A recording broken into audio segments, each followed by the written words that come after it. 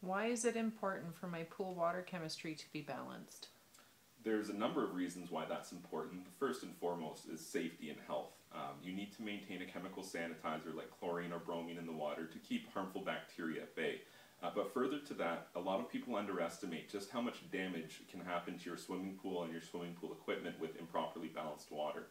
For example, a vinyl liner could last 7 to 10 years with good water chemistry, and it could just as well fail in 1 to 3 years with poor or no water chemistry. Heaters, for example, are particularly suspect when it comes to early failure from poor chemistry.